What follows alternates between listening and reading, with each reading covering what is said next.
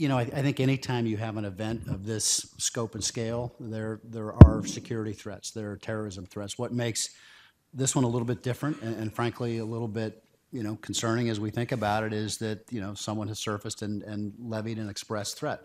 But at the end of the day, that doesn't change the level of the threat. So I think for us, it's a risk that we try to minimize, that we try to mitigate, but it's not going to change the fact that the United States is going to show up and compete in these games and that their fans will be here.